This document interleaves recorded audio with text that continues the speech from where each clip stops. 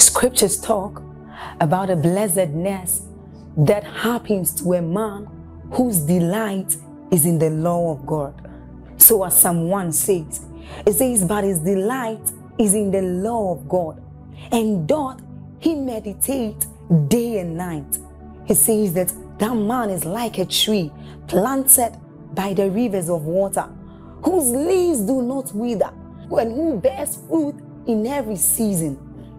As you're about listening to this message, we believe that your life is going to be like that man planted by the rivers of water. Your leaves are forever going to bear. And we know that your season will not pass by. You will forever shine and you will forever bear fruit. We have a lot of content to share with you. So we would entreat you to subscribe to this channel, as well as like us. Hit that notification bell to receive more updates from us, because we know that whatever content here is going to set you on course at every time. It's going to make you attain whatever stature that Christ wants you to attain. Thank you. But then that 2 Peter chapter 1 and verse 10 says, it is my responsibility and your responsibility to make our calling and our election sure.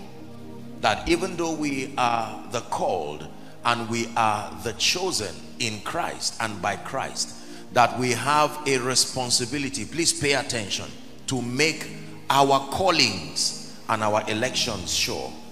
And we did say that all of the dimensions in the kingdom that we continue to search for is to the end that we be equipped to make our calling and our election sure.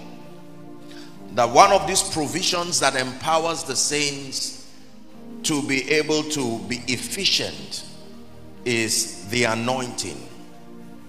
We discussed that the anointing is a system that legitimizes the operation of a believer. It is like your authorization to represent His Majesty in this side of His kingdom. We did observe also that the anointing is God's ability at work in a human or a material vessel to produce God's dimension of results.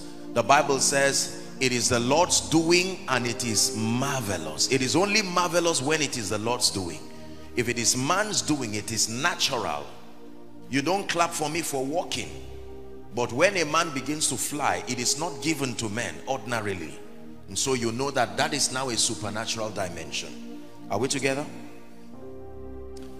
And I did observe yesterday night that there are requirements. We call them a price. There is a price for the anointing. When you really want to access the anointing of the Holy Spirit, there is a price. And the price is hidden in a statement in Proverbs chapter 23. We'll pick it up from there. Proverbs 23, please help us, media, and verse 26. The first prize for the anointing upon the life of a believer is captured in the mystery of the first two words, my son. My son. The first prize for the anointing is intimacy, relationship. You cannot be anointed from afar. So He has to draw you to the place of sonship, that the anointing is the business of a family. It is a family affair. You cannot host the anointing of the Holy Spirit being a stranger. It says, but I know whom I have believed and I am persuaded. So when God is beckoning on men to obtain and to receive the anointing, His first clarion call is not to come and receive.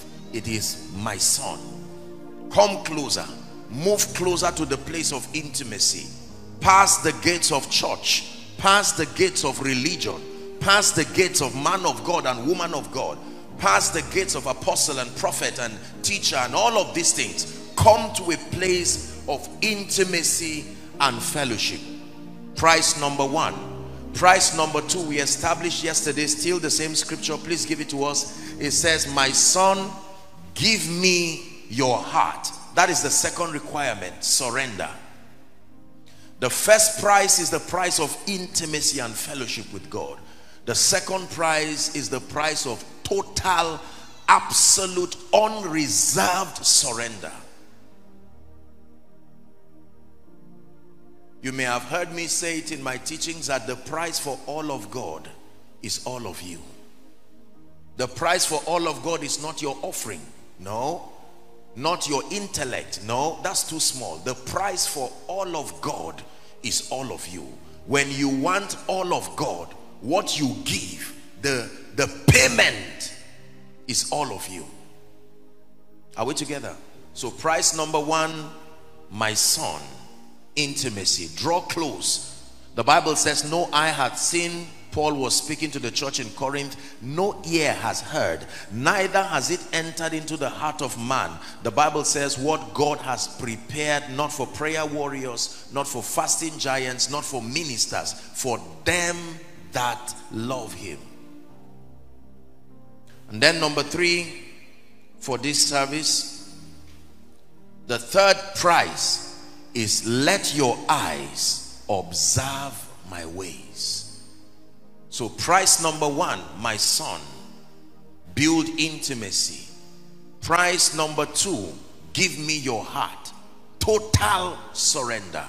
Price number three, let your heart observe my ways. Let your heart observe my ways. I think it's Habakkuk chapter 3 and verse 4. Please give it to us. Let me just confirm that it's that scripture. Very powerful scripture. Habakkuk chapter 3. Let's read from verse 3 and then 4. I wish we can have amplified. Is it possible to have amplified? The media, beautiful. If you can have amplified, just give us just for 3 and 4. Now watch this. It said, God approaching from Sinai came from Teman, and the Holy One from Mount Paran. It says, his glory covered the heavens, and the earth was full of his praise. Read verse 4 and never forget this scripture for the rest of your life. Let's go together when we have it. 1, 2, read. And his brightness was like the sunlight. Rays streamed from his hand, and there in the sunlight splendor was the hiding place of his power. So God's power has a location. His power hides in his light. Are we together now? So when he says observe my ways, my power is hidden in my ways. The light and the illumination that comes from knowing my ways is where your power and your authority comes from. I did share yesterday that the word of God is like a tray, and it carries all the possibilities that can come in God on top of it. So when his word is coming to you, you celebrate the word not because of the word in itself, but its ability to carry everything God. When the word of God comes to you, in that word is your healing.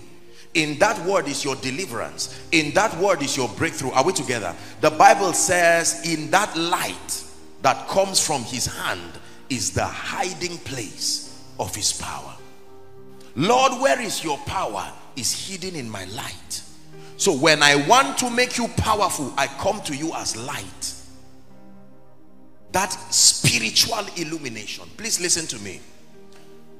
Most people have not been able to walk in kingdom power and authority because there is so much spiritual information in the body of Christ, but very few people have access to what the Bible calls the mysteries of the kingdom. Please pay attention. Not every spiritual information is for the profiting of the saints. Just because it is spiritual does not mean it will profit you. When you study the world's religion, every one of them is shrouded in secrets and mysteries that have their origin from the realm of the spirit. So celebrating spiritual information does not mean you have enlightenment. This is where I believe the pride of our generation lies. We pride ourselves in the fact that we have scarce spiritual information, and we think just because this information is not science-based, that means we are powerful. It's not necessarily so. When you ask people who practice occultism, their entire life is immersed in spiritual information. When you ask people who practice voodoo and practice there is none of them that is ignorant as far as spiritual information is concerned. Moses, before he met the God of the Bible, was more learned than most Christians. He was being trained to be the next Pharaoh, and Egypt was the center of both science and wizardry. So he was not in ignorance. Today there are still books that Moses wrote before he met God. There were archives of his dealings, and those books today are used in the occult. Are we together now? I know you know what I'm talking about. There are books that were written by Moses before he met the God of the Bible. They were an archive of his education. His tutorials were recorded, and there are still people using it today. Because for you to become a pharaoh in Egypt, you had to be a wizard, not a man. Those teachings will change you from being a man into a wizard.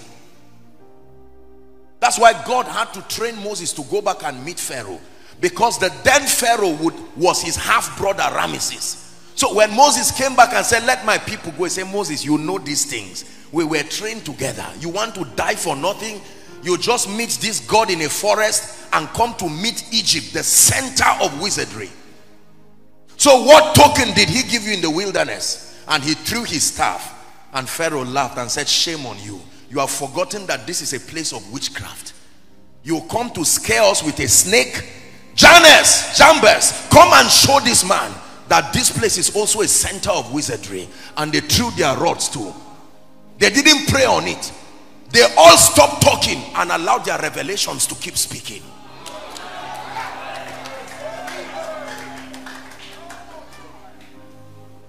This is not my sermon. I'm just encouraging us.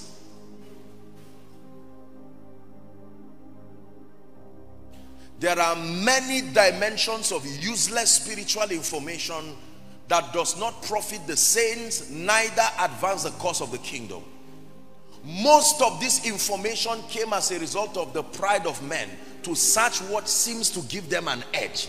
But these things, that's why the Bible says, when he, the Spirit of truth, is come, he will guide you.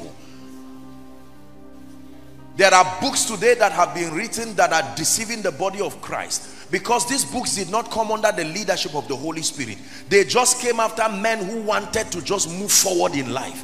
And some of these people, sincerely so, some of them, there are people who have gone for prayer and fasting programs and encountered demonic spirits that downloaded all kinds of supernatural things supposedly, and these things continue to confuse the body. Let your eyes observe, not just see, observe, because there are many things that will look like it, but it's not it. Let your eyes observe my ways. Are we blessed this morning? We're discussing the anointing. If Jannes and Jambres can turn a rod to a serpent, that means they can make someone stand up from the wheelchair too. Do you agree with me? I'm not being critical. That means they can program a climate of favor on your shop too. And in one day, you will get from your shop what you had not gotten in 1 year. So what then is the need for the Holy Spirit? What then is the need for the anointing? Look at the story of Moses. The Bible says, when the serpents were on the ground, seeing that they were both serpents, pressure came upon the integrity of Elohim, and he caused a serpent, the serpent of Moses, to swallow the rod. Do you know what that meant? No magic again, because those rods you see were not ordinary rods. You couldn't do magic without them.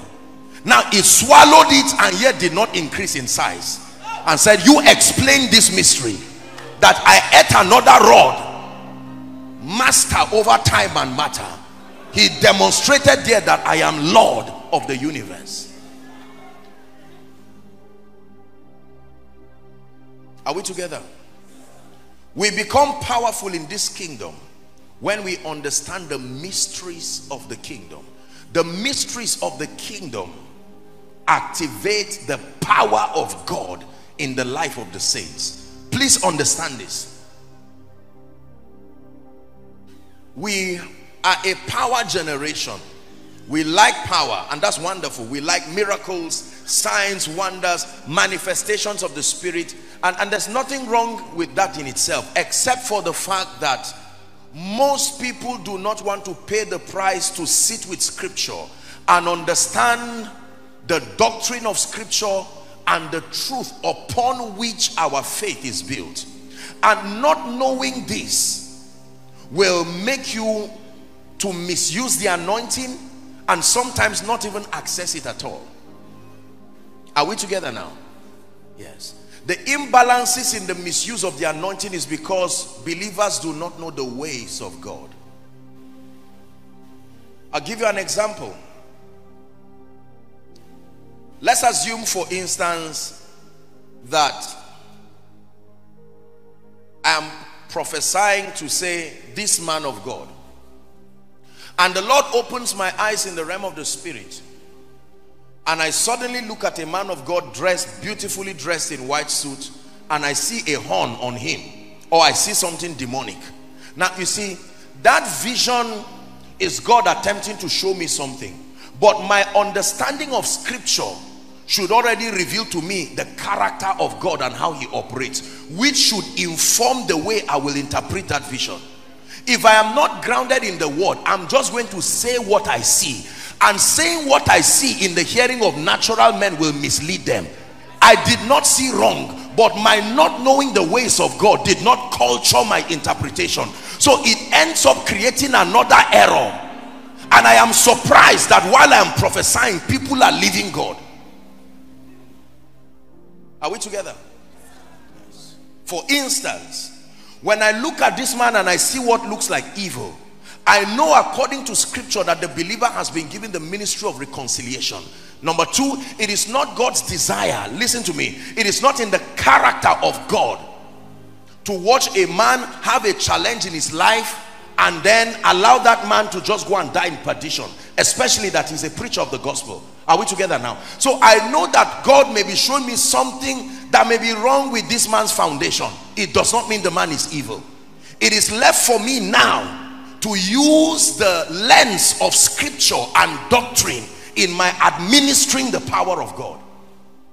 Sometimes it may require, for the sake of those he has influence over, to see him in private, because delivering this message in an attempt to reveal God's counsel will demean his leadership and his influence. All this one now is not the anointing, it is your understanding of Scripture. Our fathers and the patriarchs that have gone, you know, many of them have gone to be with the Lord. They access strange dimensions of the anointing. Some of them while praying in the forest, fasting, they encountered God in many great ways. And because some of them were not educated, in as much as we know education to be, and then some of them did not have the opportunity to be enlightened, their limitations intellectually affected their dispensing of the anointing. Many of them, what the anointing upon them could do, they never were able to do it in their lifetime, because knowledge did not give space for the multifaceted dimensions of the anointing in them to find expression. Now when you come and receive the same anointing they had, it will look like you receive something greater, but your knowledge now gives it more expression. Let your eyes observe my ways.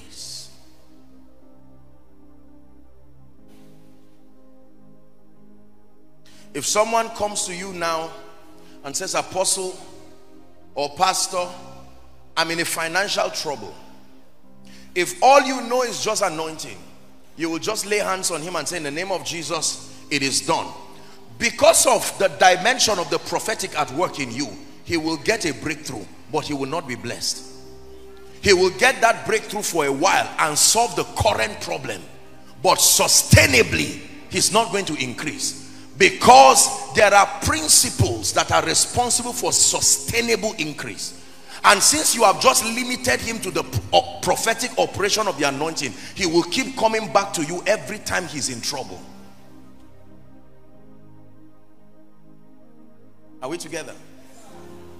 My son, give me your heart and let your eyes observe my ways.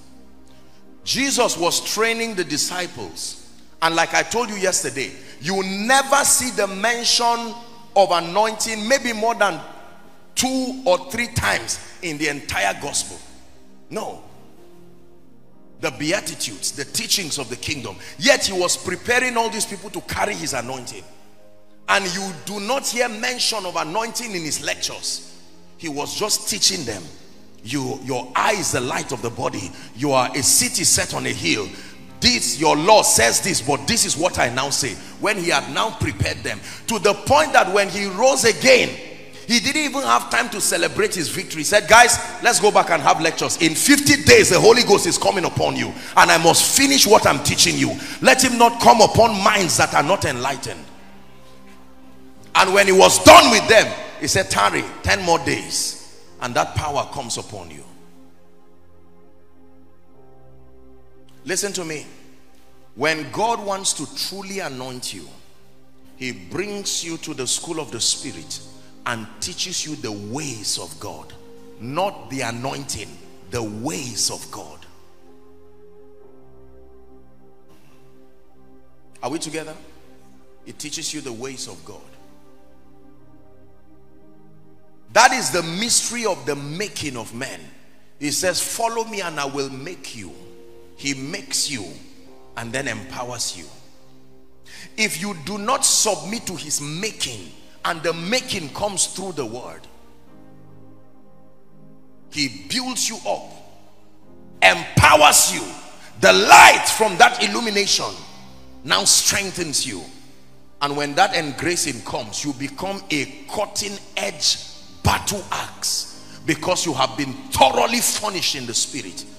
Excesses of imbalance out of your life. The side effect of manifesting the anointing without the word is error and imbalance. When you become a dispenser of the anointing and you are not guided by the coordinates of the word. Look at me. I hope you know, in the parable of the 10 virgins, the oil was trapped inside the lamp. The oil found its relevant provided it was inside the coordinates of the lamp, and that lamp is the word of God. So the oil finds expression provided it is trapped in that container of the lamp. If all you have is oil, it will not profit you. The oil's relevance is found when it is inside the lamp. Are we together now? Yes. It says, go and meet them that sell, buy oil, put it in your lamp. Then the lamp will continue to burn, strengthened by the oil. The whole goal is not the oil. The whole goal is not the lamp. The goal is light. But the dynamics of that light is the union of the oil and the lamp.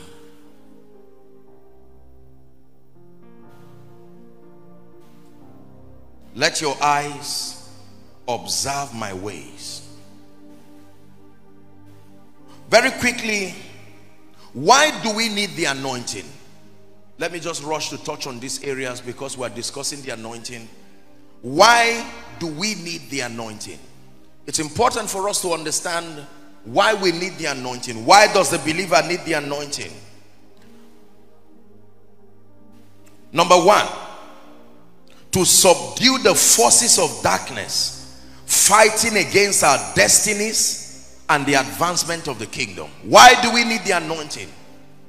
That engracing of the Spirit to subdue the forces of darkness that war against our destinies and against the advancement of the kingdom. Psalm 66 and verse 3. Say unto God, it says, how terrible art thou in your ways. Psalm 66 and verse 3. Through the greatness of thy power shall thy enemies submit themselves to you. Not through your being alive, not through your being a preacher. Scripture did not leave us in the dark, ladies and gentlemen, as to the fact that the whole world lies in wickedness. It is true. An uncomfortable truth, but it is true that our world is a wicked place. There are spirits that predates the existence of men, in fraternity with men, to destroy destinies and to sabotage ultimately the purposes of God. And it takes the power and the anointing of the Holy Spirit to subdue them. Isaiah 10 and verse 27, it says, it shall come to pass on that day. Please give it to us. It shall come to pass on that day, Isaiah chapter 10, 27, that the burden shall be taken away from your shoulder. If it is taken away, God did not put it there. It says, and the yoke from off your neck. If you have both a yoke and a burden upon you, already that will impede your advancement. And it says, it shall be destroyed because of the anointing. There are yokes that sit upon the lives and the destinies of people. When Jesus came, making his own manifesto in Luke chapter 4, we make reference to that also in Isaiah chapter 61, the messianic prophecy. Please give it to us. Let's read the first 4 verses. Isaiah 61. The Spirit of the Lord God, he says, is upon me, because the Lord hath anointed me for these. Number 1, to preach good tidings to the poor. It takes the anointing to preach good tidings to the poor. It takes more than sympathy. It takes more than empathy. It takes the anointing of the Spirit. Number 2, he had sent me, authorized me by the anointing to bind up the brokenhearted. KJV, please. And then number 3, to proclaim liberty, it says, thank you, to the captives. You don't proclaim liberty just because you have a voice. Be free. No. That when you announce that, there is an anointing that can break every yoke and set the captives free. To proclaim liberty to the captives and the opening of prison. My goodness, my God.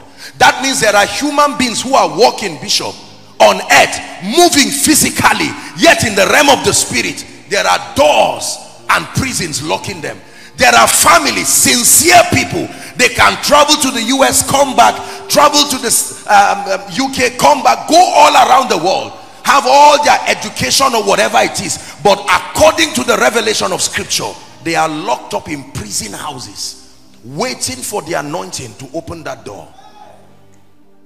Can I tell you this? Time does not open the door. It's the anointing that opens it. You can be in that prison door, give birth to your children in that prison, give birth to your grandchildren in that prison, but I come in the name of Jesus this morning, by the grace and the power of the Holy Spirit, that everyone here, Shalika Parutiata, every family locked up and chained in all kinds of prisons, in the name of Jesus, listening and following online from whatever nation, and here in Asaba, I declare by the Spirit of God, for that door that has been closed, Ephata, be open now. Be open now. Be open now. Be open now. Be open now. Please sit down. It is because the prison door is closed. That's why you can be looking at your destiny helper. He's close to you, yet you don't know there is a divide between you and him. He can bless and help everybody around you and say, come back. Please be sensitive this morning. We came for very serious business. Give us back that scripture, please. Verse 2. To proclaim the acceptable year of the Lord, the day of vengeance of our God, to comfort all that mourn. These are the things the anointing does. To appoint unto them that mourn. I like this. Do you know what this means? Set a date for their deliverance. It doesn't mean announce. Set a date. You can call their deliverance today and it will happen. To appoint unto them that mourn in Zion. It says to give them beauty for ashes, the garment of praise for what? The spirit of heaviness, that they might be called oaks or trees of righteousness, the planting of the Lord, that he might be glorified in their lives. Verse 3, verse Okay, verse 4 now. And they shall build the old wastes. So it takes the anointing, that what my father could not do. I once heard that there was greatness in this family. I once heard that we were great people, that this family had men and women of God, men of fire, that when the missionaries came, this was the family that supported them. But right now there is almost no one who believes in God in this family. It says to build back the old waste, to say no way, we must get back to the spiritual heritage. There are many of you, you go back to the archives in your family and you find out that your grandparents were part of the cutting edge activity of the spirit. But as it is now, there is almost no one aside from you that calls upon the name of the Lord. To build back the old waste. It says they shall raise up the former desolations. They shall repair the waste cities, the desolations of many generations. All by the anointing. All by the anointing. So we need the anointing to subdue the forces of darkness that fight against our destinies and against the kingdom of God. Look up, please. Let me tell you this. If the average believer is ever aware at the schemings of darkness over your life, that alone will motivate you to take God seriously. I think that because of now, I don't mean to insult technology and our secular living. I have profound respect for it, but I think most believers have been blinded at the reality. If a legion of demons were in one man, there are only about maybe 6 to 8 billion people as we know today now on earth, roughly speaking. That is child's play relative to the number of demons and spiritual forces that are on earth. That is what? Child's play. That means there are enough spirits to be assigned per destiny. Satan has not hidden his hatred for anything God, including you. So when you stood to give your life to Christ, you are not the only one that witnessed your salvation. The gates of darkness saw this. So finally this family now has one person who has stood to say, I am for Jesus. And not only me, when you were praying with your wife and saying, as for me and my house, we will serve the Lord, it was not only you in that room, and it was not angels alone. The realm of the spirit was watching your prayer, and they were hearing your confession, and they said, all right, you have drawn the line. And we walk carelessly, just believing that in some way my life, I will excel just like that.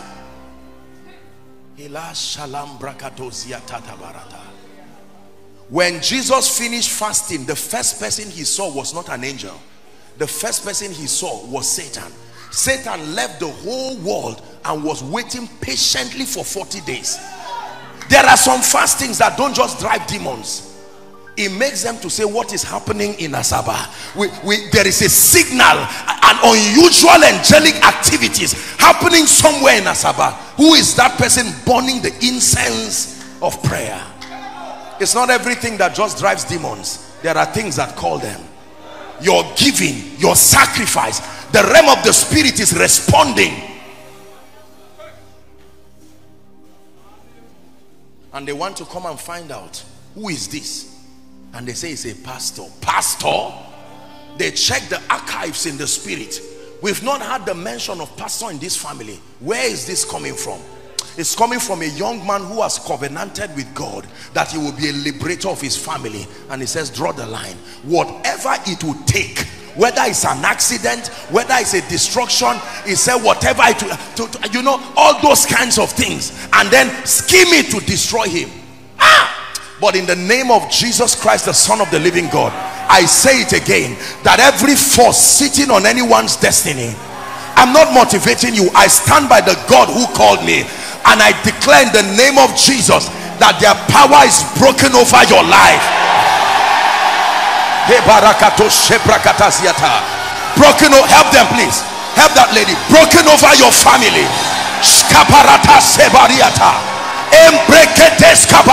Please help them. In the name of Jesus, I set on fire everything that is not of the Christ. I destroy every yoke. I stand by the God of heaven, and through the voice of prophecy, I arrest every spirit, I arrest every ordinance speaking against you.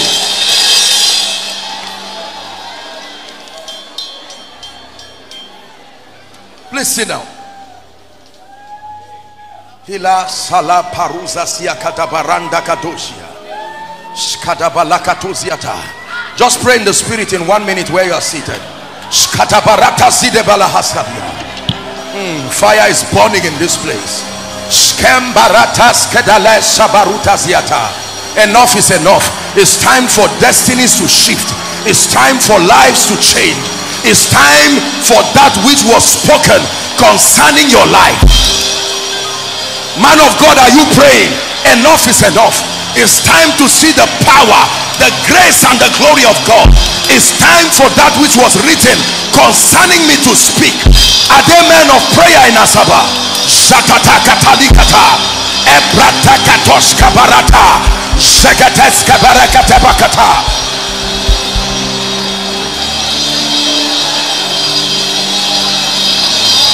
Shibedekatele kataba, shkaparata bekatoshiata, embratesko potokoto baretekete.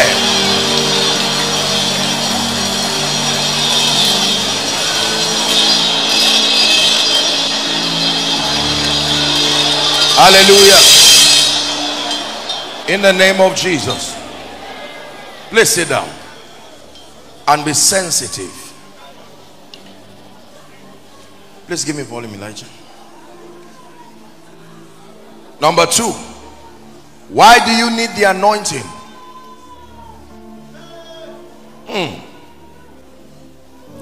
To fulfill your divine assignment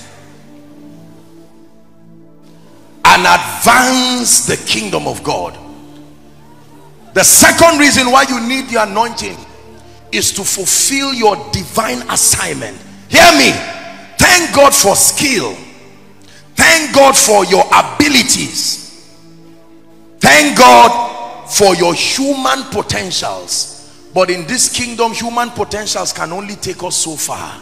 You cannot do kingdom assignments ultimately in the strength of the flesh. You will need an empowerment from heaven. Are we blessed? Yes. You cannot heal the sick, set the captives free, fulfill your God-given assignment just using the force of intellect, just using the force of secular knowledge. Thank God for your education. Thank God for your exposure. But in all you're getting, get authentic spiritual power.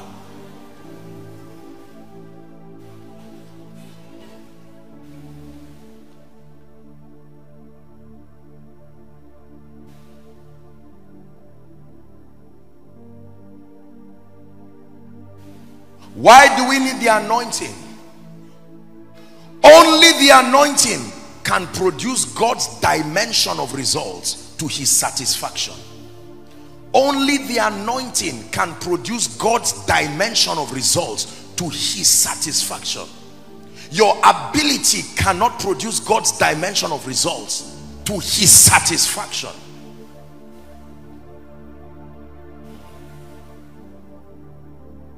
Only the anointing.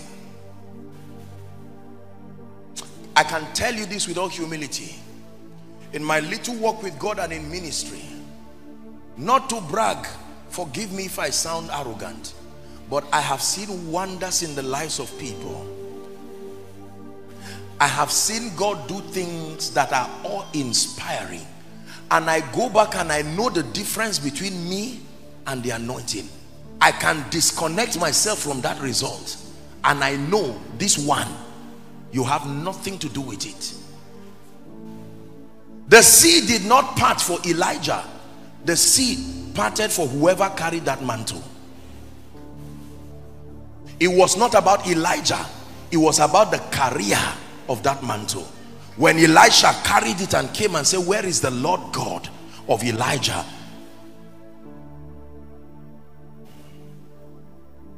Are you blessed this morning? Yes, sir. Yes, sir. Hear me. God wants to give you rest.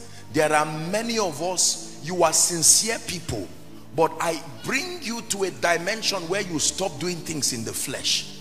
You are doing business in the flesh. You will be angry and you will hate successful people for the rest of your life, because you will try to attract customers and even your own tribe's people will leave you. It is whoever accesses an advantage from the realm of the spirit who exerts dominion here.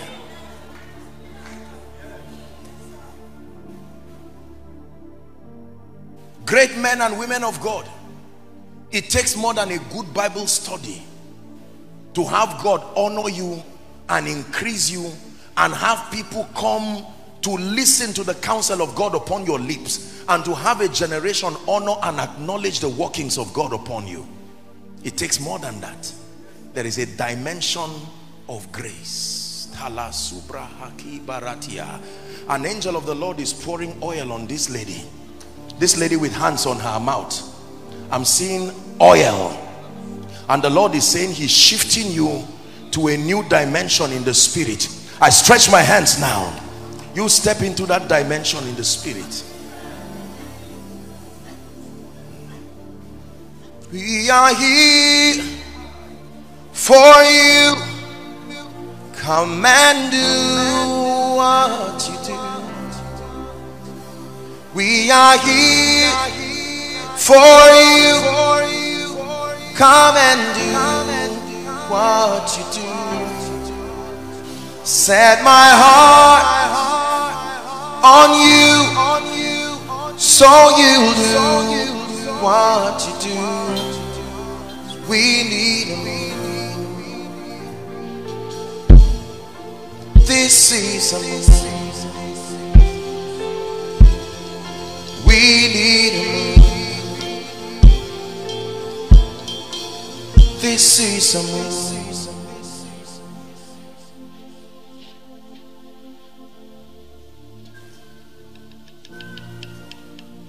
Come and do what you do. Come and do what you do. Come and do what you do. Come and lift the way you lift. Come and heal the way you heal. Come and bless the way you bless. Come and change the way you change. Come and lift the way you lift.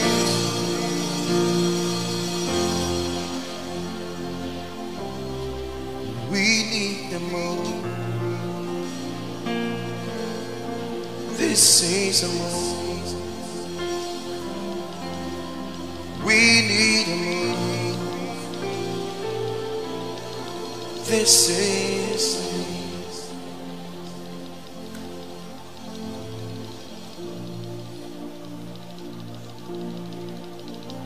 I'm seeing doors in the spirit, and I'm seeing doors just opening. This is what I'm seeing in the spirit. I'm seeing doors. These are doors of destinies that have been closed. This is what the Lord is showing me in the spirit. I believe that some of them are here. Doors, ancient doors. This is what I'm seeing in the spirit. That's why I started singing that song. Some of these doors are doors of ministry. You have done what you know to do. You are sincere, serving God with all your heart, but it looks like these doors do not want to open.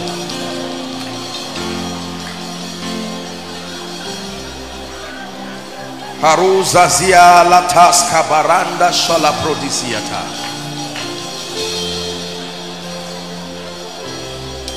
My friend, shout Jesus as loud as you can. You, yes. I stretch my hands upon you. New dimension in the spirit. You will never be the same. In the name of Jesus Christ. Hela shalato pranda gazuze behesia. Haroza zegede balatu se atabaranda subata. Lord, let the doors be open. Let the doors be open. I don't know whose door this is, but in the name of Jesus, My God is telling me that these doors are opening. I open them prophetically by the anointing. Age-long doors that have refused to open. For some of the doors, we don't just open them, we break the doors so that they are never closed again. He has broken the gates of brass and cut the bars of iron in sunder. We break those doors. Help that lady. We break those doors. We are here for you. Come and do what you do. We are here. Come and do.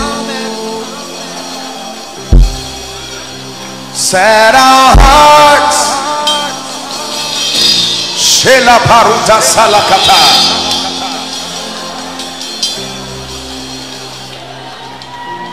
Let's sit down. We're about to pray now. Please, whether you are an usher or not, for this session we're entering in, just be sensitive. If someone is under the anointing close to you, please help them.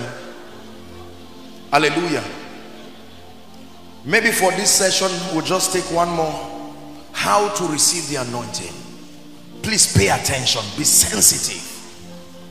How to receive the anointing. Everything receivable can be rejected. Someone at the back in this row, I just saw light. There's a lady, the power of God is coming on that person. I just saw light. I don't know who that is, but in the name of Jesus Christ, I declare by the Spirit, please, when you find that person under the anointing, please bring them out. In the name of Jesus, light by the Spirit. The Lord is bringing an end to captivity. Hear me, except God is not God. Whatever followed you and brought you here, I stand by the God whom I serve and whose I am, that it will never follow you back. It will never follow you back. It will never follow you back. Please sit down. How to receive the anointing.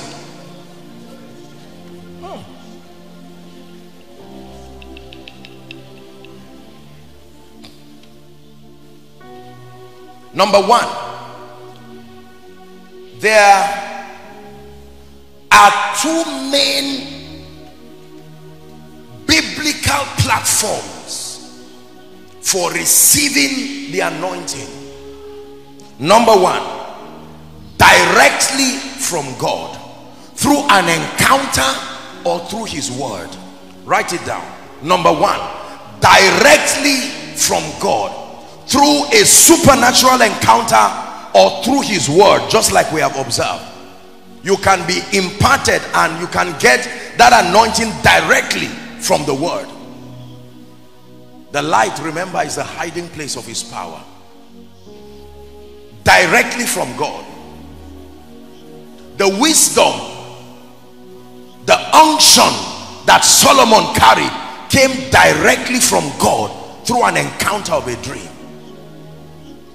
There are impartations that I've received directly from the Lord Jesus Christ. I've shared my story with you. He was not a mortal man, even though God has used men, but I've had encounters directly from the King of Kings and the Lord of Lords himself. So you can have direct encounters. Number two,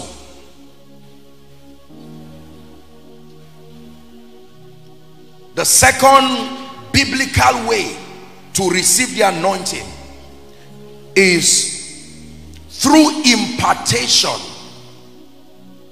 from the carriers of the anointing. Through impartation from the carriers. Go and buy from them that sell. The parable of the 10 virgins. It is oil you are looking for.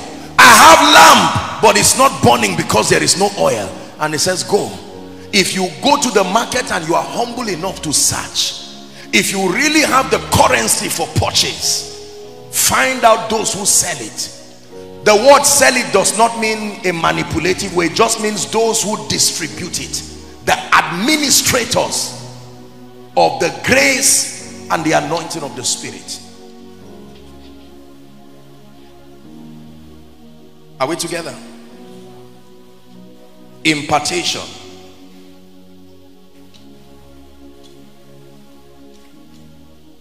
Second Kings 2 and verse 2.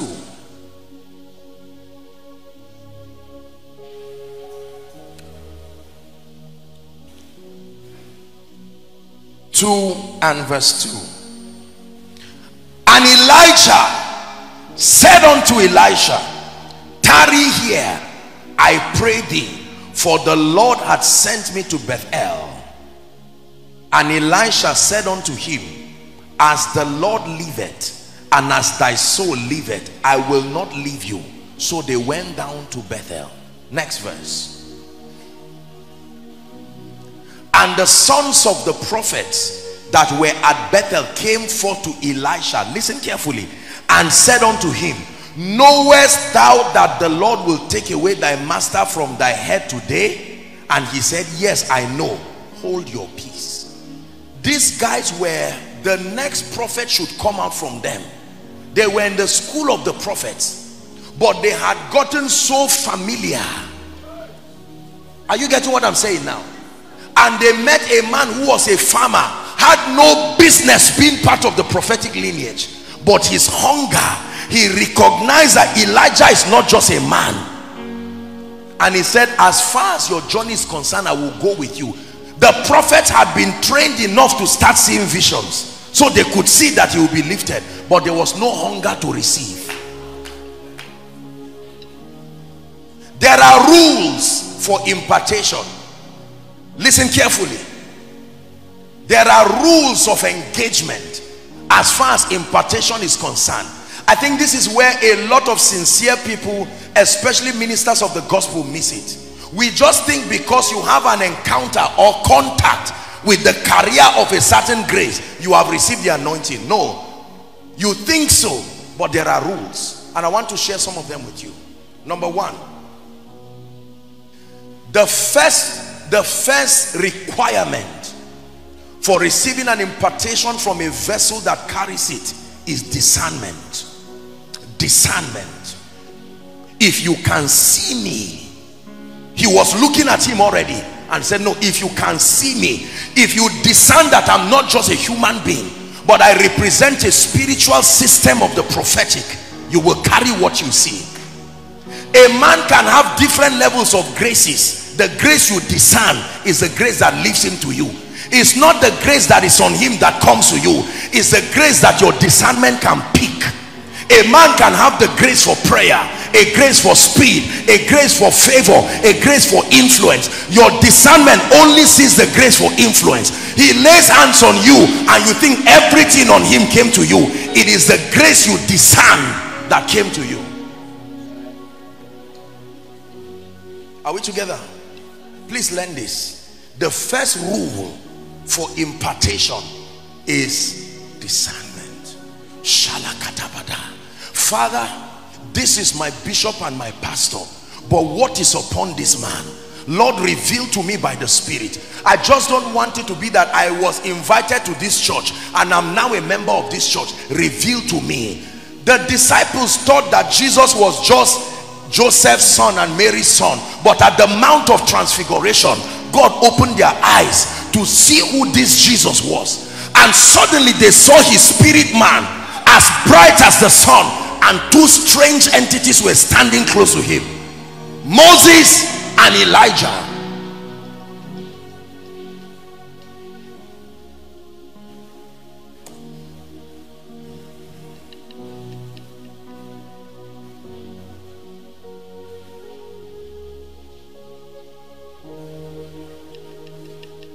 Discernment.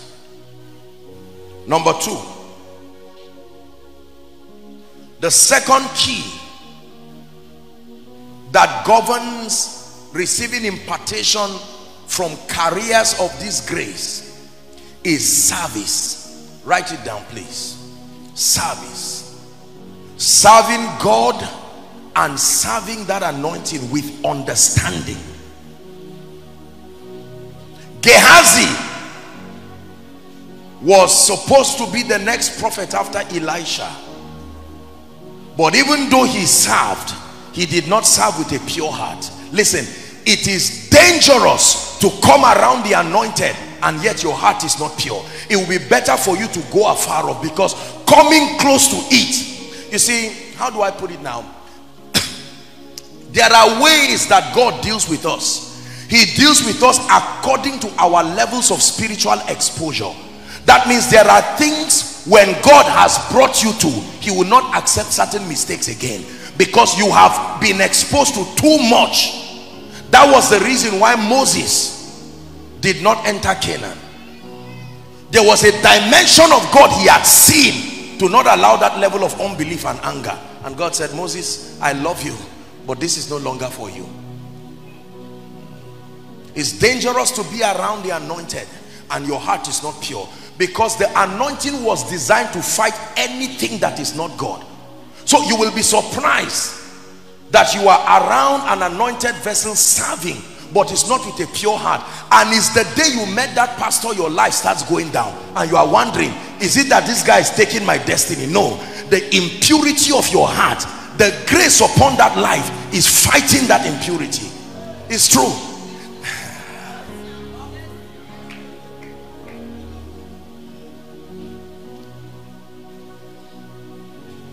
Whereas you would have told a lie and gone scot-free when you were afar off. Now you came close to an anointing and immediately you lied. That anointing detected it, and it was designed to fight liars. So suddenly you find out that you are coming under a grave consequence.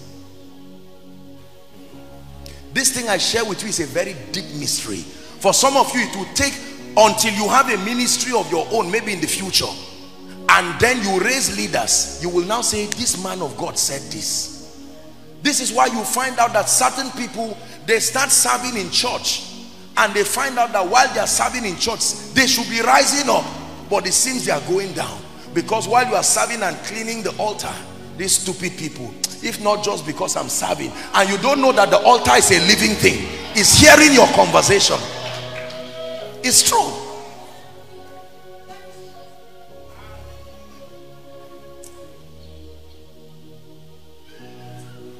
This is my stupid head of department. This is my man of God's wife. This is my man of God. This is how they keep turning people into slaves in the house of God. Let me just do this thing, Joe. And the altar says, why? Do you know the covenant that you are standing upon? It was ratified by blood. Why are you now doing this to your children? Why are you now doing this to your children's children? It's the reason why Judas could not spend the money he had. How could he spend the money?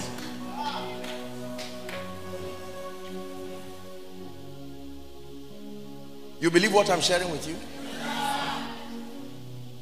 This is not to get you scared. I know people have put some of these things to manipulate members into some wrong sense of self-worship. This is at all not what I'm talking about. I fear God too much to mislead you. But it's true. Go and read the story of Aaron and Miriam. That while they sat down and they were talking about Moses, Moses was not there. The Bible says God came down and he heard them, and God said, what are you saying? Aaron, it was simply because of the cloak of his priesthood that leprosy did not come on him, but it came upon Miriam. When Aaron removed his robe of priesthood, the leprosy landed. That means it didn't go. It was just waiting for him there. Read your Bible. You are Bible students. So you may do certain things and yet the yoke is waiting for you. Even after 10 years, if the mercy of God does not speak for you, it will be waiting there.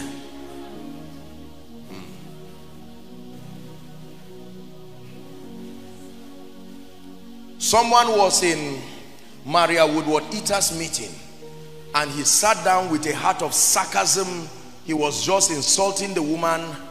I think it was Maria Woodward Eater. And then she looked at him and said, God, judge you. And his tongue protruded physically like a cancerous patient. Prayer warriors came. They don't mind that woman. We are praying. It's the same God we are serving. They prayed and prayed and prayed. Listen, the anointing only takes away what is not God that brought.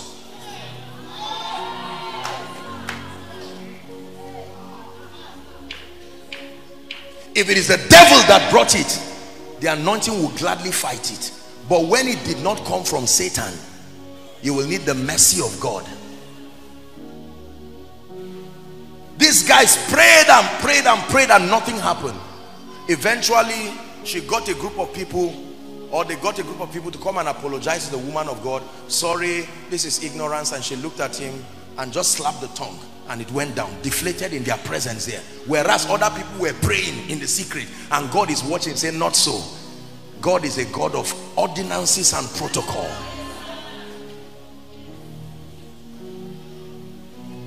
God is giving you spiritual intelligence.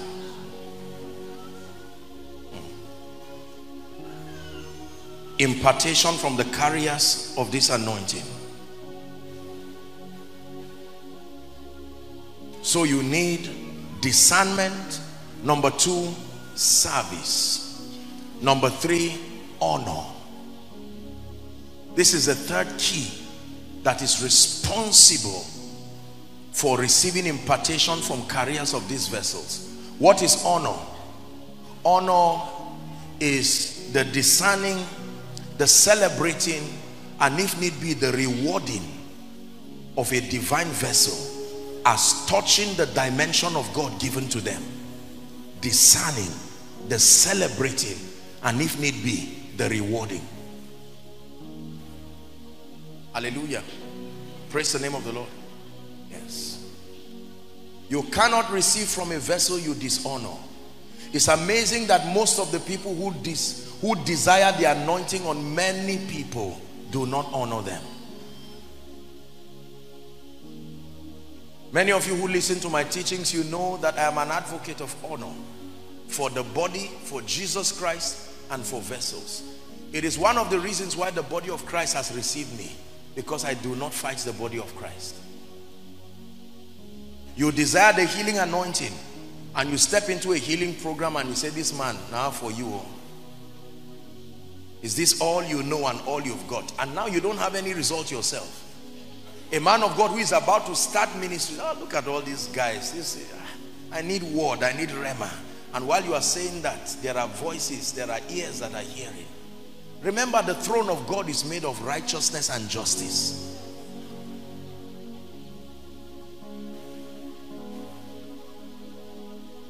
Hallelujah. Honor.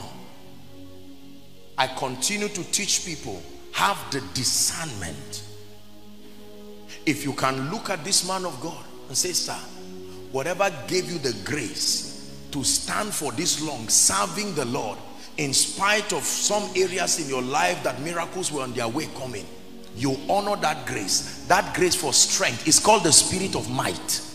It comes upon you and gives you the staying power through destiny, that while you are waiting for prophecy to come, you are not discouraged. You are standing strong.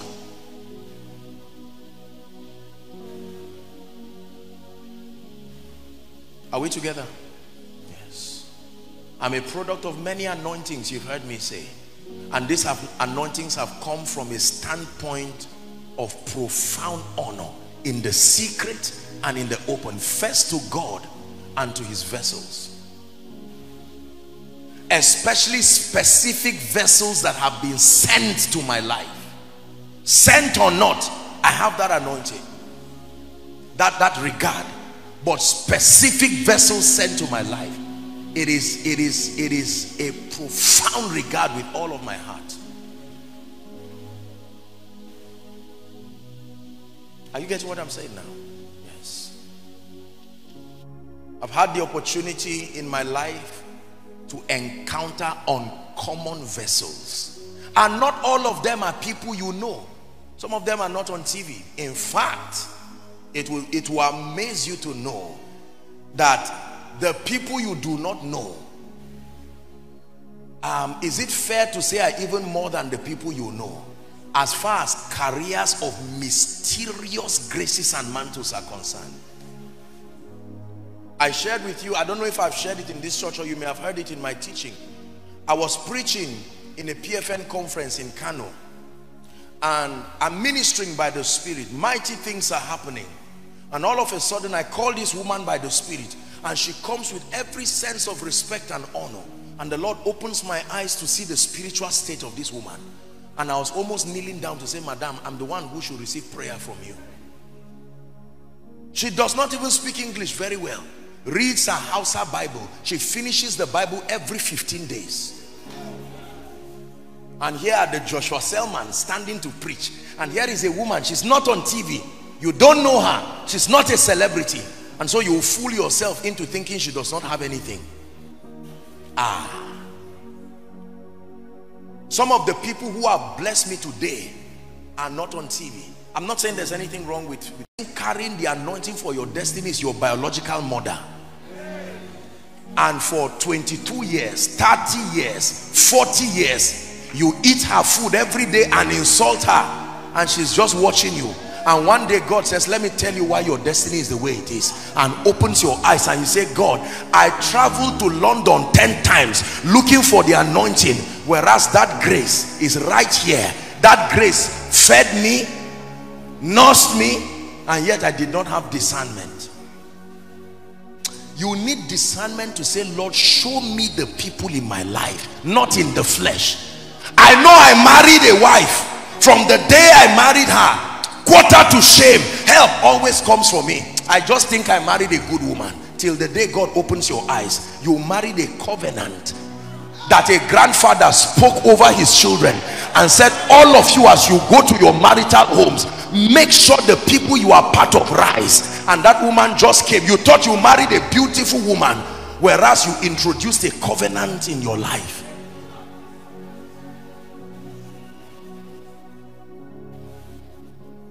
Are we together? My goodness, I have met anointed people. Oh, I have met anointed people in my life, and I have discerned the graces that they carried. Mysteriously anointed people. People with depths and dimensions of intimacy with God that will make you go back and you sit down and it looks like you have never given your life to Jesus.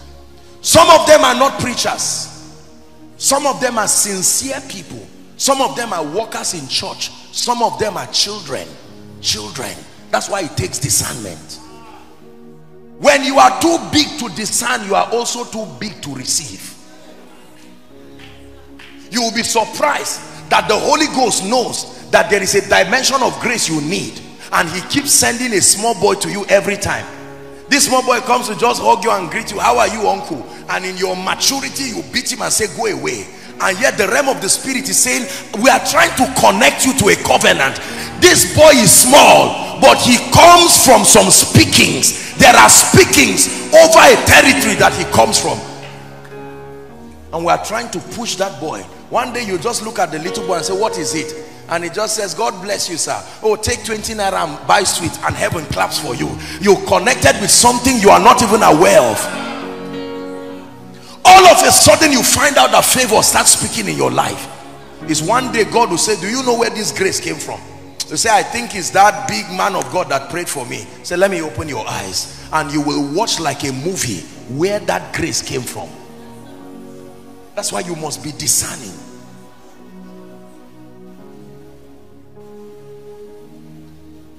Are we together? We are going to pray. You call this meeting the anointing. Let me finish something I started saying yesterday that I could not finish, and we pray. I said that the anointing is in levels, and also the anointing is in dimensions. Let me explain that. Seeing that the anointing produces specific results. Look up, please. When we say you are anointed, it does not mean you can do everything. Are we together now? Yes. Anointings have a geography to their assignment. The healing anointing will not prosper you.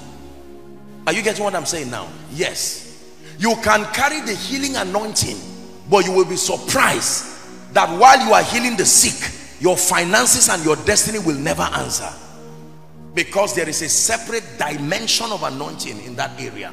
You can have a very great grace, the spirit of prayer and supplication, and find out that you do not have access to insight and illumination, because there is an anointing that opens the eyes to see.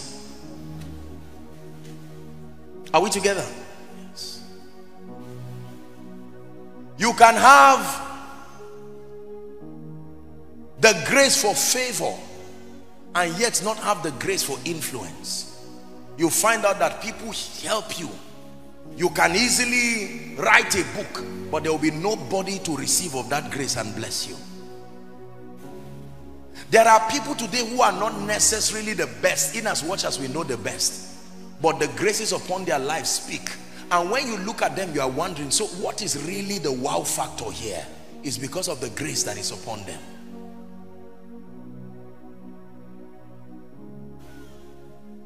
That means that just because you are anointed, listen carefully, does not mean you have everything. It is now your responsibility to discern what dimension of anointing is in my life.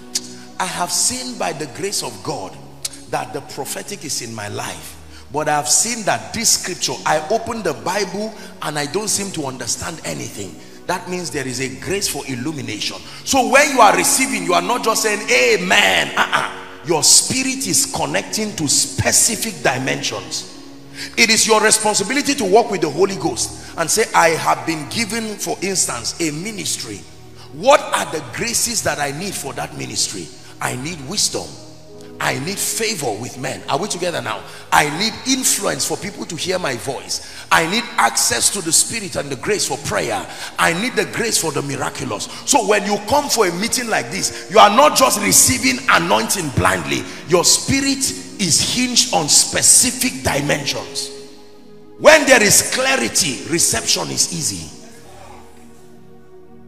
Give us this day. What should I give you? Food. No, sir. Our daily bread. If you want water, ask water. If you want bread, ask bread.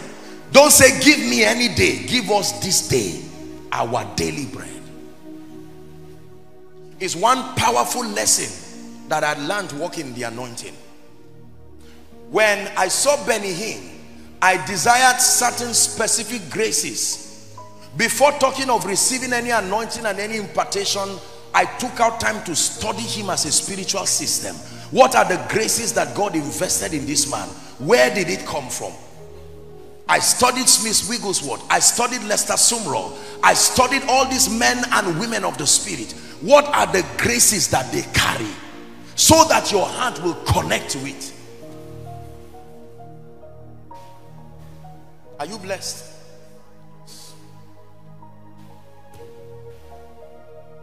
We're going to pray.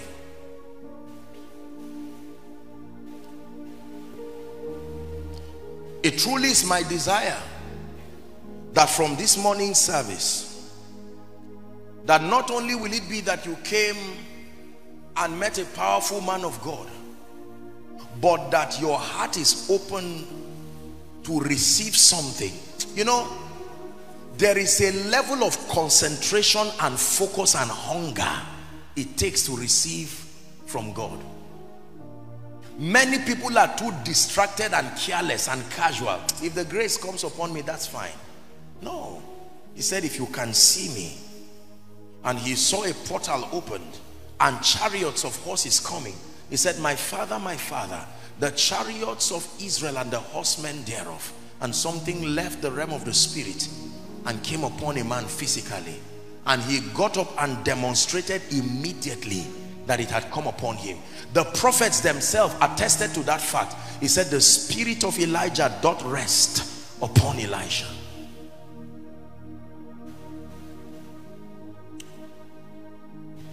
Hallelujah. Years ago, I met a man of God who was going to pray for me, and he spoke something that was very disturbing. He said, may God create a problem that only you can solve. I said, this kind of prayer, I don't like this as my very nature. I don't like to outshine, to do no, it's not. I like people collectively. Let my joy is when everybody is also rejoicing. So you can imagine how I felt with that prayer. I just felt, am I ready for this kind of thing? No, I'm not prepared. But he had prayed, he had prayed.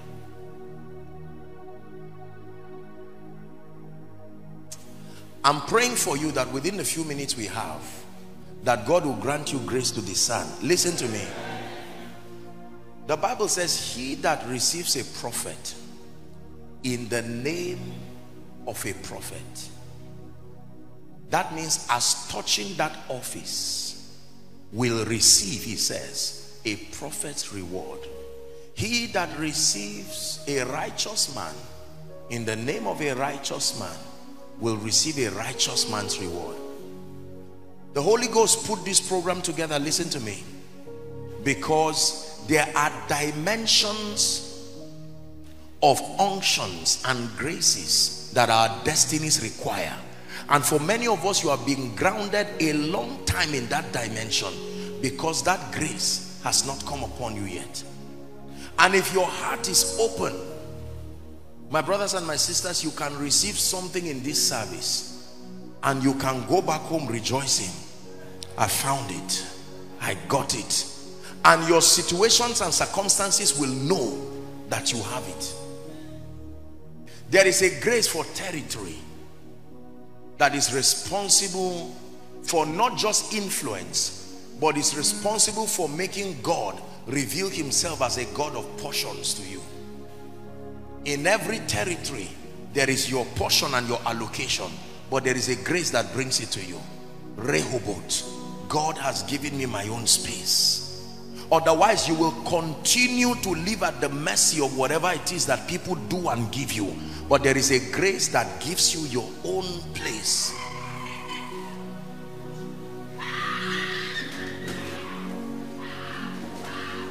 There is a grace. Listen to me, brothers and sisters. I see angelic activities here. Literally, I'm not joking. I'm seeing just the angels of the Lord walking. This is what is causing some of these things you are seeing. It's not only them. I'm seeing it move from row to row, front to the back, outside. You don't have to stand. I'm seeing just like angels bringing things out and bringing things in. This is what the Lord is showing me. The Bible says when you come to Mount Zion, there are many things that happen. There are an innumerable company of angels. Remember, I told you yesterday that if you have this thing, you have it. If you don't have it, you don't have it. There are no assumptions. No assumptions in the spirit. Because thou hast loved righteousness and hated wickedness, the Bible says, therefore God, even thy God, hath given you an oil of gladness. And the assignment of that oil is to make you above your fellows. It's a grace for influence. It will cause any territory to hear your voice. These things are graces. So in the next few minutes, forgive me, I know that we've taken a bit of time, but I'm going to give you 5 minutes to cry before the God of heaven. You will know the specific dimensions. You are in ministry, you are praying for your family. Think about your children while you pray and let it be from the depth of your heart. Father, this is the moment where I receive this engracing. Is someone praying? Lift your voice. Those online, make sure you participate in the prayer from the depth of your hunger.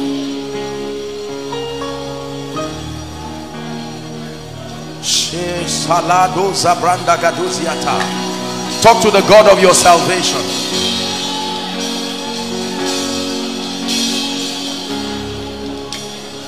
Please pray.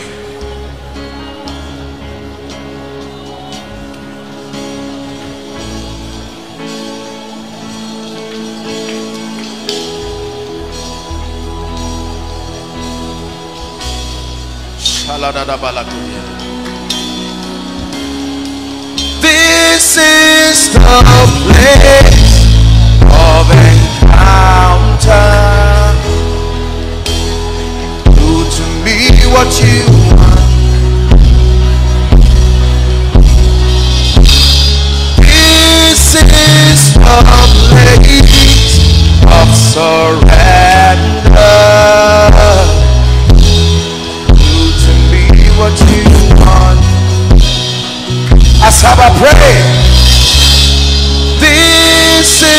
place where my life is changed.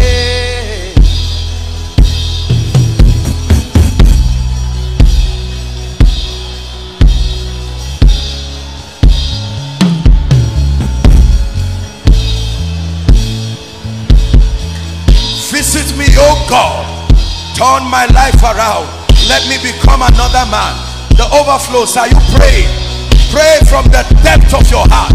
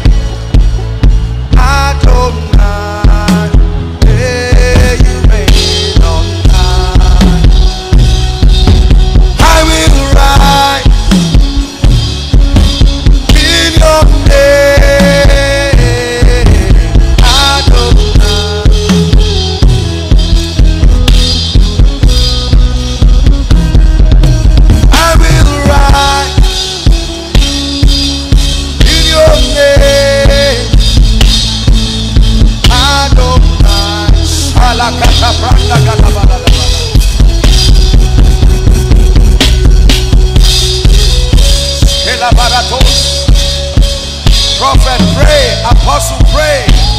Business people, pray.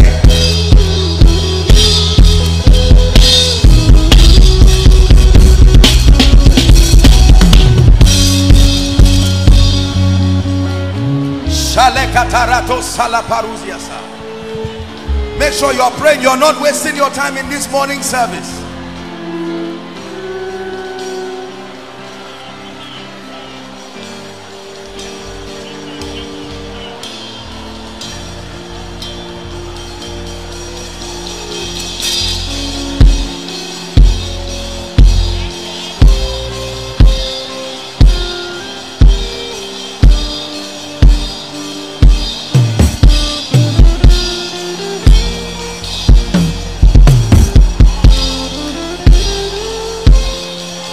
Hallelujah. Hallelujah. One last prayer. Every dimension of grace that your heart pants for, I'd like you to cry it in prayer and say, Father, if these graces are available for the sake of your kingdom, for the efficiency of the work you have committed in my hands, I open up my spirit man to draw and receive. Lift your voice and pray.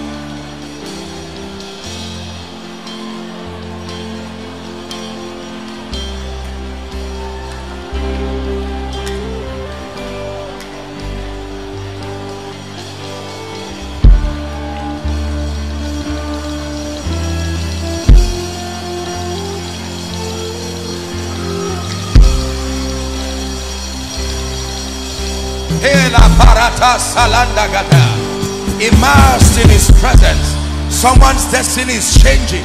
This is an encounter you will never forget.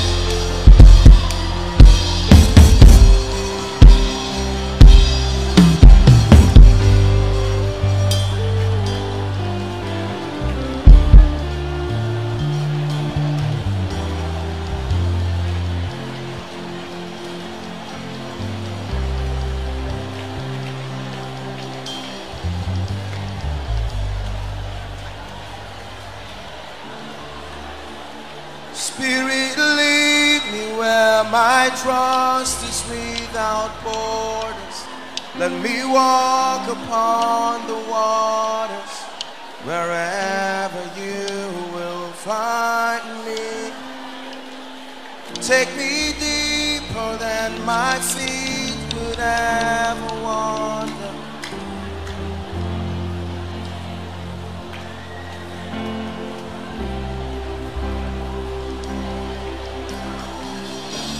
Spirit, lead me where my trust is without borders. Let me walk upon the waters, wherever you will call me.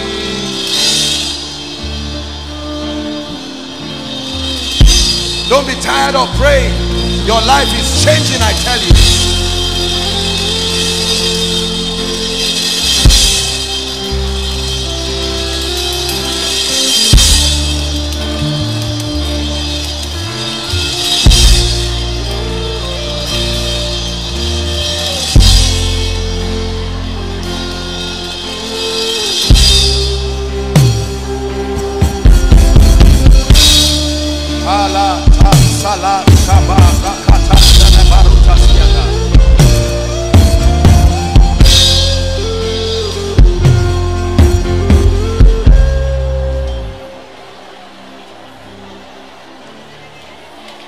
Hallelujah. Hallelujah.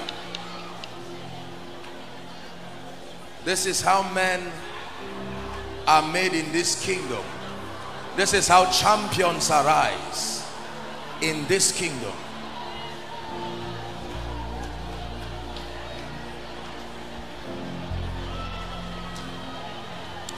In the name of Jesus, I want to release the grace for the prophetic in this place. There are men and women, there needs to be an accelerated rise of authentic prophetic voices within this city. Men with balance and love and power and accuracy. And in the name of Jesus, inside and outside, I stand by the privilege of the election of grace and I pray, Spirit of the living God, there are men and women in this season of revival that you are igniting with the fire of the prophetic. Lord, wherever they are, online and in this place, as this eagle moves across in this room, I pray in the name of Jesus the Christ of God, let the spirit of prophecy rest upon them. Right now at the count of 3, in the name of Jesus, may that grace come upon you. 1, 2, 3. Take that grace. Take that grace. Help them. Take that grace. I ignite it in the name of Jesus. Spring up, oh wells, prophetic wells. Shila Kataba.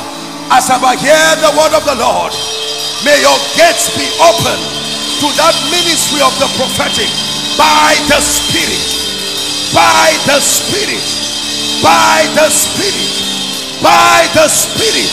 The seeing eye, the hearing ear, I release upon you. The seeing eye, the hearing ear, I release upon you.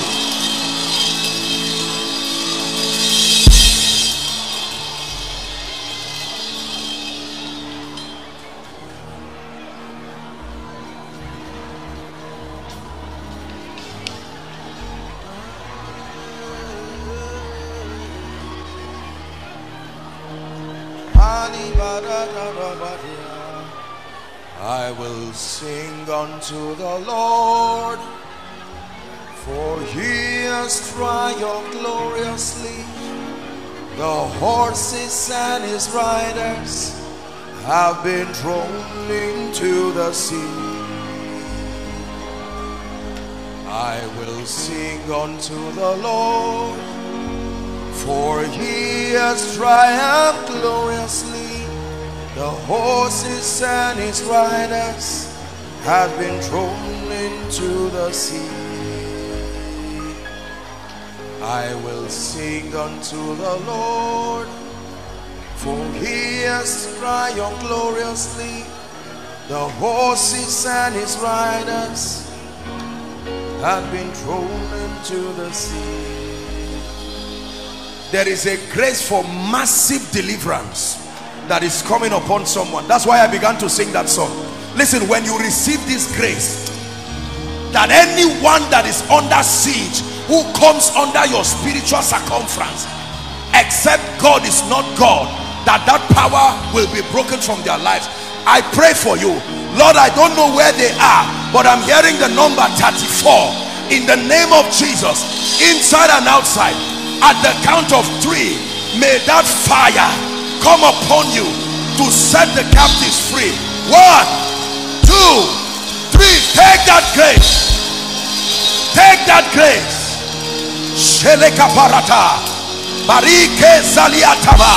That your mouth becomes a sword in the realm of the spirit, piercing through the darkness.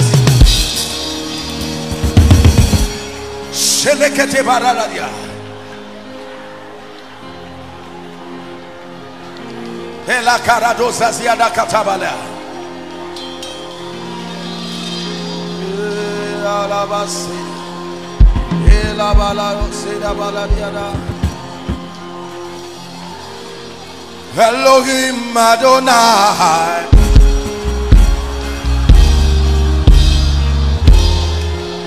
Elohim Adonai, hey, Elohim Adonai,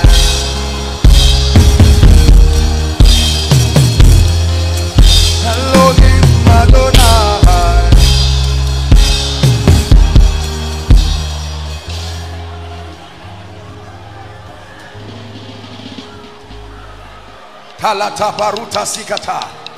The unction that was on Esther, that gave her a standing with the king, that anointing is coming on someone. Is a grace that will set you up in the palaces of destiny. Take that grace now. Take kabarata, eketashkopa, branteskopere. Help her, help her, help that lady. Hold her, please, so she doesn't injure herself. There is a God who sets up princes and puts them in positions of royalty. Help those ladies, please. Elohim Adonai, say.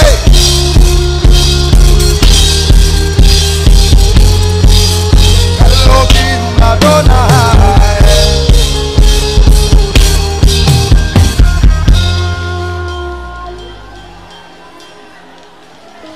Let me impart the grace for prayer upon you.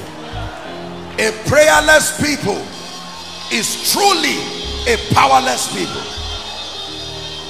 I'm not talking of need-driven prayer. I'm talking of men who have mastered the protocol of the altar.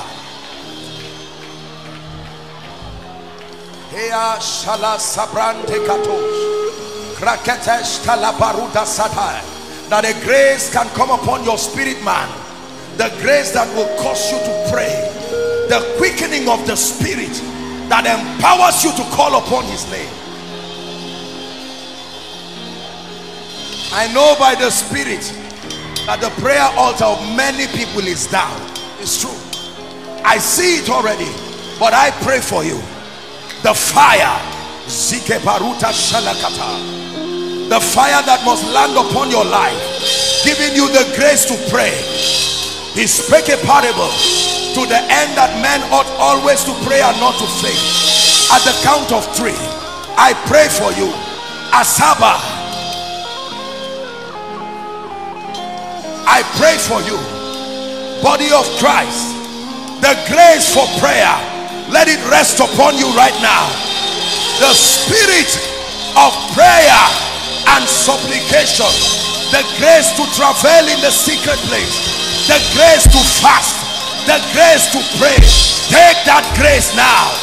Take that fire now.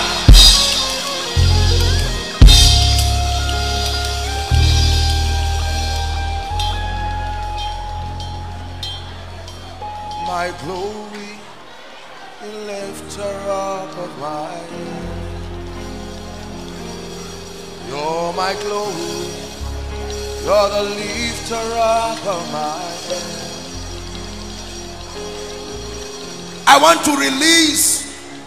You don't have to bring them out again. I think here it's already crowded. So wherever they are, just guide them there. But please, this prayer I'm about to pray, be an usher. Whether or not there are ushers walking, there's only so much they can do.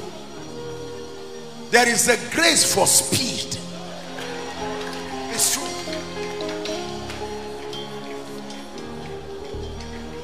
Listen, many of us are already in a position of disadvantage, either by reason of age, or by reason of slowness in understanding, or by reason of the timing of your giving your life to Christ. There needs to be an agency in the spirit that can give you acceleration in life.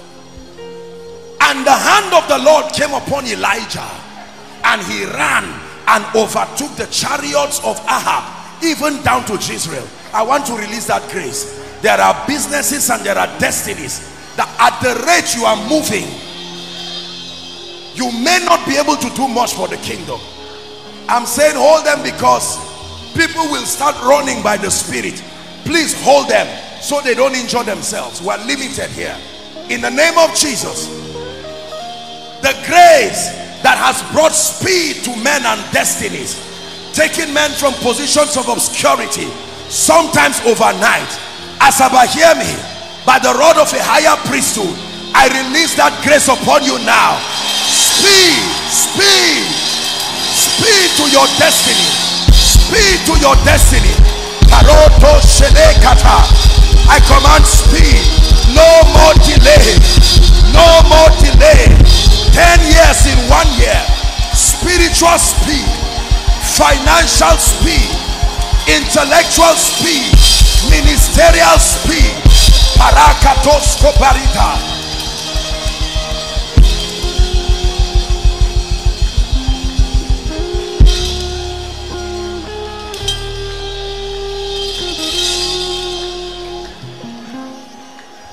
Hallelujah.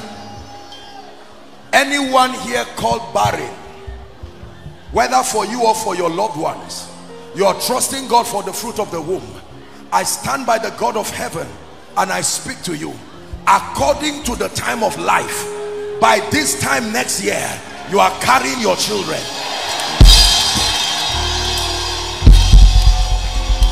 Help them, please. By this time next year, you are carrying your children.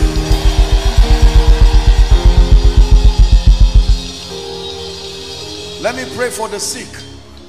Please lay your hands. We have but a few minutes. Lay your hands where you are trusting God for healing. If it's a part of your body you cannot touch, just touch your chest.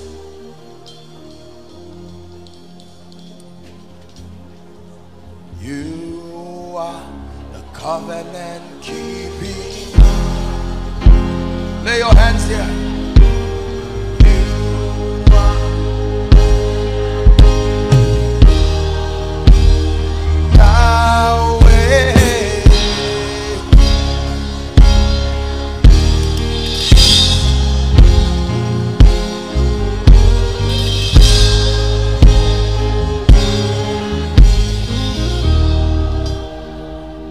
Now I'd like you to believe as I pray and agree with me. In the name of Jesus, in the name of Jesus, in the name of Jesus, in the name of Jesus, right now I rebuke every devil of infirmity. The spirits at the back of the illnesses, the diseases of God's people, I declare be gone now.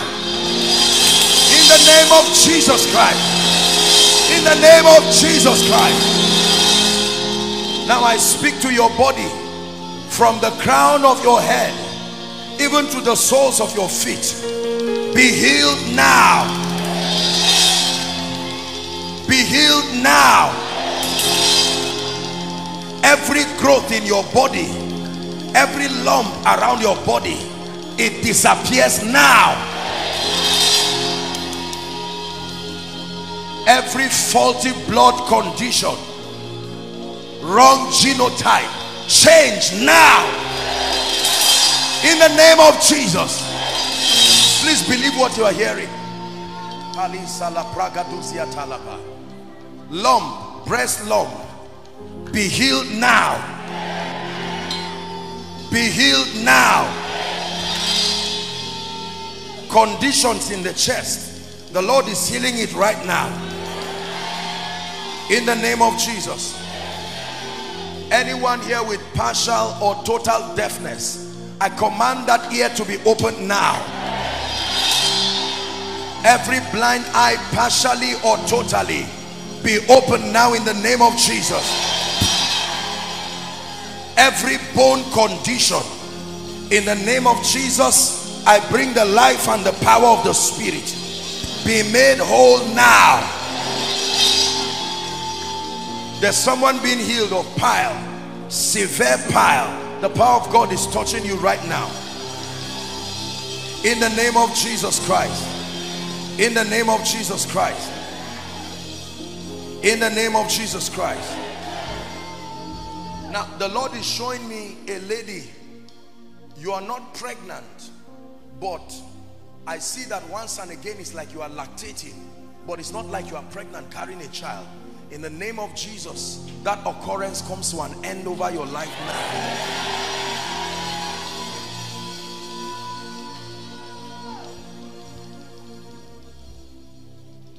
2 weeks ago, you saw me in your dream and you saw me ministering to you. In the name of Jesus, I minister in the physical as you saw. And the impartation that you received, may my God confirm it now. The impartation we receive, may my God confirm it now.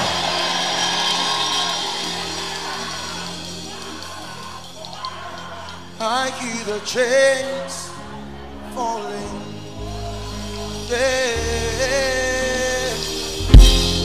I hear the chains falling. Please help. Back. You have a challenge with your back. Very severe pain around your spine area right now. The power of God is touching you. I rebuke that pain right now in the name of Jesus. There is a lady here. You have dreams, and in that dream you see yourself as a man. In the name of Jesus Christ, the Lord is revealing this to me. I declare that every spirit that wants to exchange your destiny, I curse that spirit now. In the name of Jesus Christ. In the name of Jesus Christ. Hotness around your body. Severe heat around your body. I declare you are free right now. You are free right now. Now, whether I mention your case or not, in the name of Jesus I speak to you. And by the anointing of the Holy Spirit, be healed. And anyone here under any kind of demonic siege, holding your life, holding your destiny, holding everything that belongs to you, I stand in agreement with your bishop and your father, and I declare by the Spirit of God that it leaves you now forever.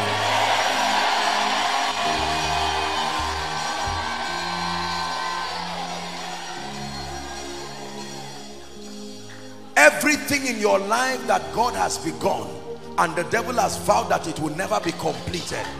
God is Alpha, but he's also Omega. So if he started, there is a finisher's anointing. I pray for you. Every project and everything you are involved with, whether it's your academics, whatever it is, that he that begun this good work, that he is faithful to bring it to completion. May the finisher's anointing rest upon you now.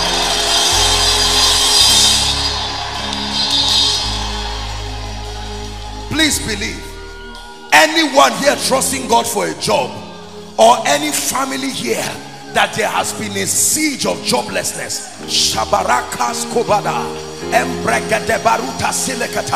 let that siege be broken now.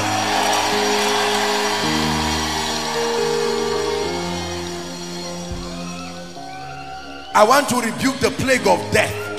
if there is death over anybody's head, that you will not finish this year and they will say survived by, I stand by my God and I declare, whoever dug that pit, may they fall into it.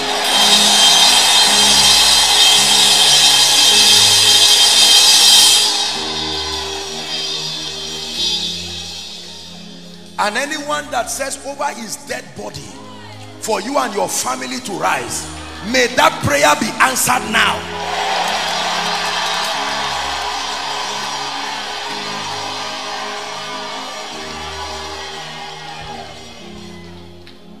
Can I pray for your finances?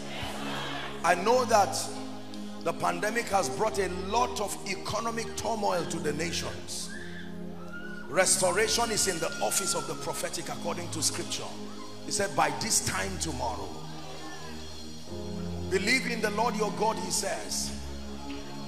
You have your businesses, your career, and whatever you do in exchange, your value that you give. And that is wonderful. Continue to be diligent. The Bible says a diligent hand shall be made fat. There is honor in diligence. But then in addition to your diligence, there is always the backing of the Spirit. And I want to pray for you. And I want you to believe. Listen, can I tell you this? Believe me when I tell you it does not take time for God to lift men. It's just the understanding of people. You can remain in a position forever. Whereas with the sincerity of your heart being open, with one prophetic word, God can not only locate you but settle you. Let me pray for anyone interested here. I give you 3 months from today. I stand in the name of Jesus. I call upon my God who is the helper of men. Within 3 months, in the name of Jesus, may my God settle your finances. Believe it, don't doubt. Believe it, don't doubt. Believe it, don't doubt. In the name of Jesus, I say it again, Asaba, I bring you the word of prophecy. I bring you the word of the Lord. I shift systems and structures, and I declare, may my God settle you.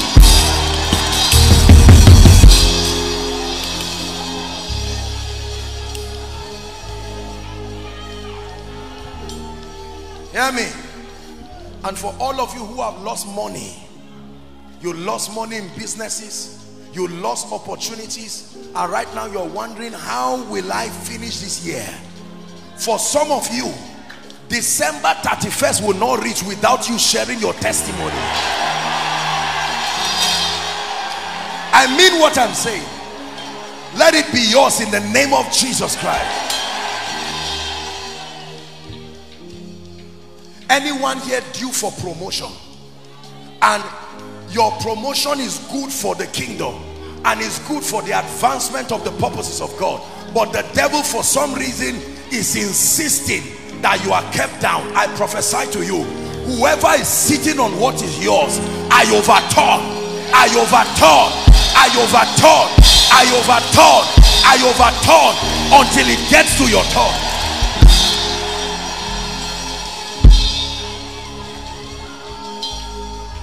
Please believe these are not empty words. These are not a preacher shouting. This is creation happening over your destiny.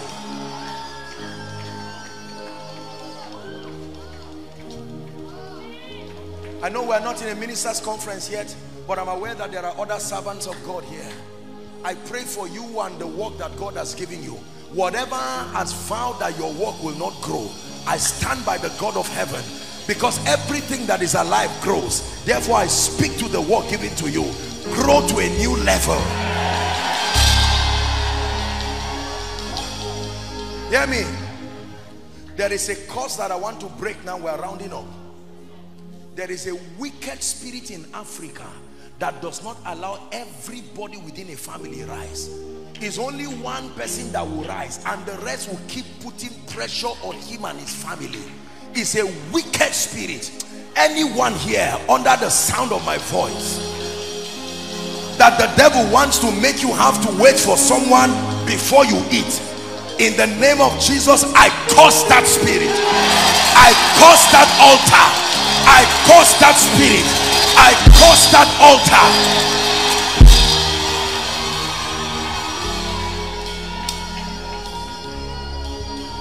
Hallelujah. Someone is praying and say, Apostle, pray for me. I need direction in my life. I'm confused right now. Should I remain in Asaba? Should I go abroad? Listen, divine location is important for your success. It's a dangerous thing to be where God has not assigned for you. There are people today, when the devil wants to bless them, he will give them a seeming breakthrough out of the placement of God. You need to know where God wants you to be part-time. Just because God wanted you there yesterday does not mean he still wants you there today. This is a prophetic word for someone or for a family. I pray for you. Whatever it takes for God to reveal to you where he wants you to be, whether it's a dream, whether it's a vision, whether it's the prophetic, I pray, receive supernatural direction now for the next level of your life. Receive supernatural direction for the next level of your life. Receive supernatural direction.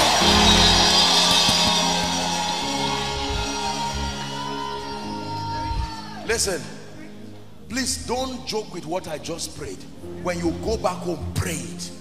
Many of us, the reason why we are not rising is not because God is not with us. It's because we are not in our divinely ordained place. And Isaac sowed in that land, Bishop, and received that same year. Geography is important as far as seasons are concerned in our lives. Jesus knew when it was time to go to the other side. He knew when it was time to return back to Nazareth. He knew when it was time to go to Jericho. Divine placement. 2 more prayer points. There are people here saying, Apostle, I don't know what my life is about. I just keep escorting others in destiny. Has God called me to ministry? Has God called me to career? Has God called me to help and uphold the hands of others in ministry? I need to pray for you. Listen, living a wasted life is a terrible thing. That the only thing growing in your life is your age. You are just growing older, but there is nothing constructive that you are spending your destiny on.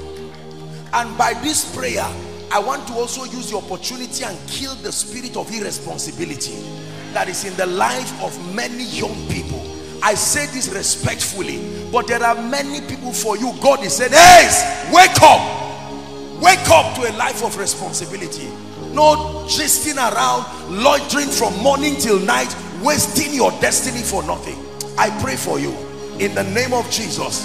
The power of vision, the grace for vision, to know what your destiny is about and to stay through and focus on it.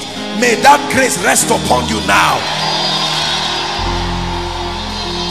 May that grace rest upon you now.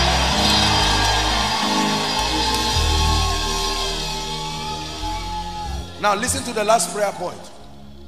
For some of you, you have truly paid your price. You have worked on yourself, but the grace to give you visibility. You see that? If it's in ministry, sincerely, there are some of you, with all humility, you have worked on yourself. You've worked on character. You've worked on your word content. You've worked on your prayer life, on leadership. It's just for that grace to announce you. You write books and nobody is there to read. You organize conferences, nobody is placing a demand on that grace. You pay your price to build a shop or a mall and nobody comes. Listen, it's one thing to be called, but like a tree, your joy is when people discern what God is doing and come to honor the workings of the Spirit in your life. There is a grace that gives visibility. The Bible says, and John remained in the wilderness until his season of appearing. There is a season in every man's life called the season of appearing. And Isaiah 61 says to appoint unto them that mourn in Zion. You can set a date for their rising. Let me speak to as many here who have truly paid their price in the secret, in prayer, in fasting, You have built yourself. Some of you, you are ready to see the king. You have done your assignment under the custody of Haggai. I declare by the Spirit, in the name of Jesus, the angels that announce man, the grace that announce man, may that grace come upon your life, come upon your ministry, come upon your business, come upon your family, come upon your career, come upon your destiny, in the name of Jesus.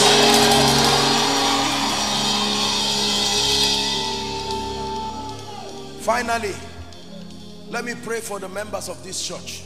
Now, I've prayed for everyone sincerely, and I love you, but there are men and women who have sacrificed their resources. When Bishop was sharing with me some of the sacrifices, and I was even broken when I was told, some of you who are not even members of this church, you came and said, look, it's not about church, and you put your hand together. This is the spirit of the body of Christ.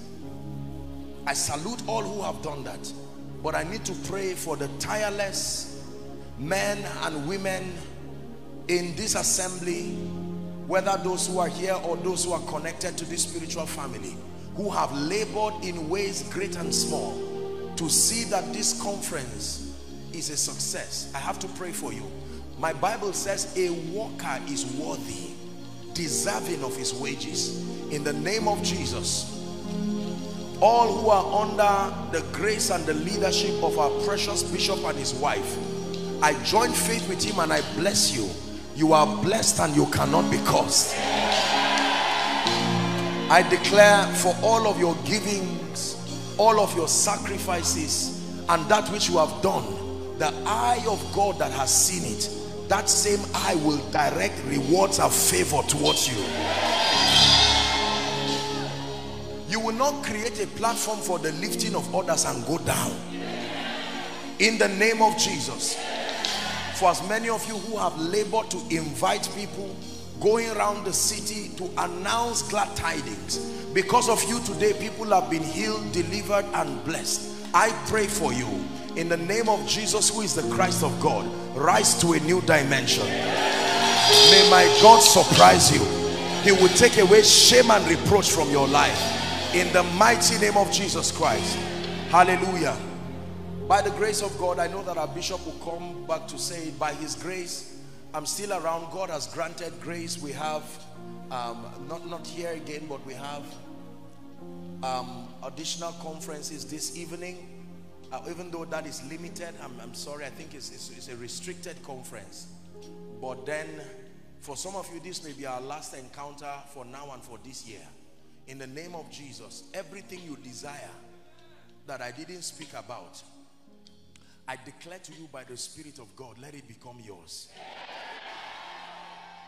And whatever you have seen in the life of your bishop, God's servant. Hello. Scriptures exhort us from the book of Proverbs. It says, my son, attend to my sayings, incline thy ears to my words. Let them not depart from thy eyes, and keep them in the midst of thee. As you have listened to this message, we believe that you are going to reap the blessings thereof if you attend to these words as well. That you will keep these words in the midst of your heart. That no matter the circumstance, your eyes are going to be fixed on these words. And as you have been blessed, we will tell you to share this message. Be an evangelist by sharing to others to be blessed.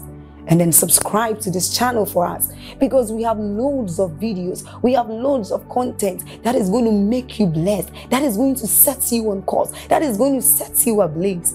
And don't forget to like for us. Thank you.